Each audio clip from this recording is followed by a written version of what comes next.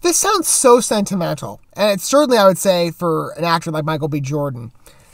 I'm sure a lot of people are talking about this movie. A Journal for Jordan. This is a new Sony release, I believe. And this is what it says on IMDb. Like I said, a really sentimental plot. And I think maybe ones that, for many people, this could be quite relatable. First Sergeant Charles Monroe King, before he is killed in action in Baghdad, offers a journal for his son intended to tell him how to live a decent life despite growing up without a father. That's very tragic. Again, the war component. You have a lot of people that fight for their country, especially we should respect all veterans in that regard. People that go overseas to fight for our freedoms and then, they get lost in war, right? It's unfortunate, it's sad, but that is a reality of, war and of life. And so then on top of that, though, a lot of these soldiers, when they go overseas, they've got their family behind, right? And when you've got a kid that should honestly be, from a perception of reverence, right? For that loved one that they... in that time that they died for, their country, like that, and they made the ultimate sacrifice. I mean, that's something that probably every kid would carry with them. But also, I'm sure, it's not easy to process that because it's something you're dealing with. Well, the person that I loved in my life that was my parent or my, father figure or, biological father for, or guardian or for whatever, that person's now lost to me, right? There's a relationship that's been unfortunately cut off, on account of someone else. And it is sad. And so for a lot of children, I would imagine there's that disjoint with somebody that they know was supposed to help them go through life, right? That they're at this younger stage and that there was supposed to be somebody there helping to guide them along the way. This is extremely sentimental. I mean, again, but because you're providing, in this case, of a dad in question that before he died, he's got a diary or a journal, essentially, for his child to learn. This, it reminds me of a film. Some of you might remember this one. I don't know how much traction it got, but it should have gotten a lot more. There's a film that came out, I think it was from the UK. It's called Acres and Acres. It's a smaller independent release. But the woman in question, it wasn't the perspective of the dad went off to war. That was a mom struggling with cancer. And I think if I remember right, she had left notes for the dad. I haven't seen it yet, and I want to. My library carries it, and my library has like a great selection of independent art house films, and they've got that one. So I'm very excited to watch it for myself because it was such a strong trailer release. But there's a scene in question there. It's beautiful to watch. So the mom passes away from cancer, and the dad is put in the role of raising his kids, essentially as a single parent. But he raises them in a way because she's left, I think it was notes in that case, she's left notes for him to raise his kids as if she were there and she were alive, right? So they're sort of like co-parenting even when she's passed on. It's an extremely moving movie, and the trailer was, it was so hard, like an emotional experience to watch. It was incredible. This sounds really good. It kind of got a vibe of that. But again, how many kids are out there that have, lost family to war? People that they've loved and the parents have gone to fight overseas, and they might not necessarily have this experience, or maybe one loved one dies and the parent that's in charge of them has to maintain the family as a single parent. I mean, this is it's a moving plot.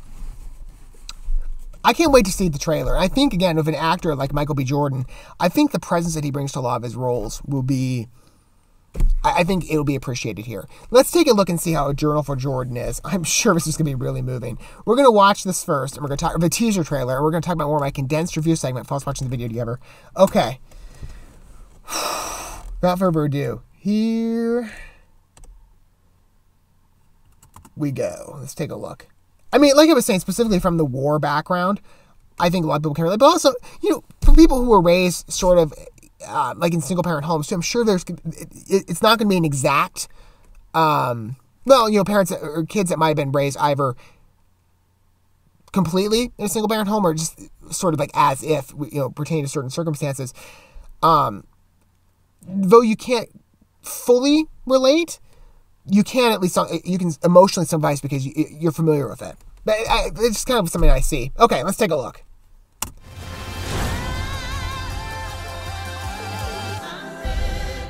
Oh, it's going to have very moving music too. Add that in. I'm glad you're here. It's going to be a tearjerker. I just want you to enjoy your weekend. I see summer coming through the window pane. You taste like oregano. Is that good or bad? You need to put all that away. I haven't had my coffee yet. Excuse me. Don't fail me now. Dear Jordan, Heart, don't fail me. just take one look at your mother. Marry me. Yes. I wondered if That will tell you what He I was think playing that beautiful role. is. I'm ready. Your father wrote that. I'm ready. oh, that's beautiful. He wrote this whole thing just for you. Now I'm ready. It's so this is good. It's based on a true story too. Love is a choice, Jordan. And real love means you have to sacrifice. I'm not pain surprised it's is such high temporary. quality. Real love lasts forever.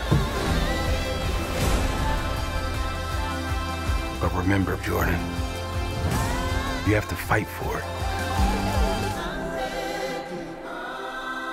That looks really good. Very okay. Like I said, you plot like that. It's gonna be hard to. Exclusively in movie theaters this Christmas. Oh wow, you're gonna tug at the heartstrings. Now it's in Christmas too. Oh my gosh, that looks like a very. Didn't it sort of feel like a Christmas movie too? Like they filmed it, I think, in certain capacities, like with the setting. Yeah, you got like Christmas lights at one point. You've got. It was like when they were trying on the suit though. Yeah, you got Christmas trees in the background. Fits the season. Wow. That is a beautiful film. I'm like I said, I'm very impressed. But the fact that Denzel Washington is involved, yeah, it makes a lot of sense why this is such a well done release.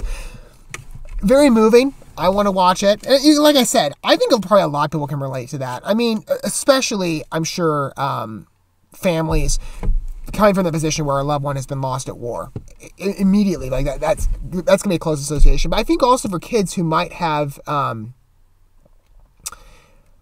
to process life on their own, to whatever extent that might be, whether that might be through, because I know how many kids around, especially in the U.S., are raised in like single parent homes, essentially. And they didn't have that type of experience where they had the guiding principles from a father figure, or in some cases, their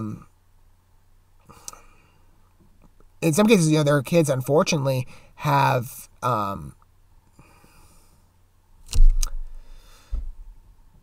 troublesome father figures. You got kids that have been, operating from a position of, maybe they were abused in childhood or everything like that. So they weren't given that solid foundation, right? I would imagine for them this is gonna be an immediate tearjerker because it's gonna, again, like closely tug at the heartstrings, like, that's.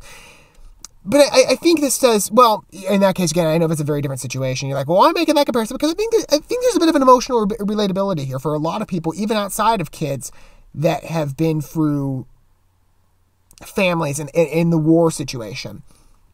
I think you're dealing with kids again that don't have that stable foundation. This is going to be a real hard watch, I'm sure, because it's like, this is what it could have been for me, right? But this is, if anything, what this film should do is inspire us in the case that perhaps, because it's just a truth life. You don't know how long your life's going to be. You don't know when you're going to live, when you're going to die. It's a matter of a matter of the future, essentially. We're not privy to those details. I mean, God is, but we're not. So in the case of, if you've got kids or something like that, maybe this will inspire like a lot more men to start journaling, which isn't a bad thing at all. I mean, some people are like, well, that's not very masculine. Well, what about this soldier? He looks plenty masculine to me. Yeah. But just watching him, write that diary and be like, and what does he call it? A father's legacy. Good grief. And it's written like in cursive on the last word too. It's very sentimental. I love the presentation of this. I think it's a cool idea that maybe you as parents, or even parents to be, can you imagine like if you're in your 20s, I should do this. Can you imagine if you're like in your 20s and you don't have children yet and you aspire to have them maybe one day, if God willing. What if you started writing your journal now? You know what I mean? Just kind of like you can take those experiences that you learned in your youth and inspire the next generation. Even if, because sometimes in that case, I imagine maybe with families, if kids who are going off to war, well, kids, but men, and maybe moms too. Maybe moms can relate to this as well, because I know there are also women who go off to fight too. This could be, I think it's a cool idea. And the fact that it's based on a true story, too, makes this even more of a hard watch. But it looks incredible. I can't wait to watch it. I think it brings up some really cool ideas of what we can do in society in terms of especially building a relationship between parent and child. Even when that parent might be distant, they're sort of still there. It's a beautiful experience. I mean, again, like I said with the synopsis, it reminded me a lot of Acres and Acres.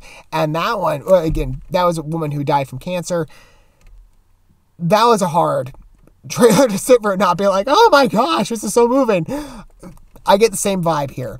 I'm very impressed. What are your guys' thoughts of A Journal for Jordan? Let me know down below. Don't forget to look at stuff for like, subscribe, the sharing, that bell. Until we get to watch more from this movie, because I would imagine this is going to get another trailer. This is the teaser trailer, as they call it.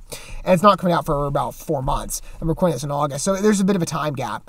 We're going to probably have another trailer in the future. I can't wait to watch it again. I might watch this trailer again because it just looks so good. But another trailer in anticipation for the film. But whatever trailer we get to watch again for the first time, I will see you guys then. But for now, thanks for watching this video. I love you guys. Don't forget to love yourselves, your fellow man. God bless and peace.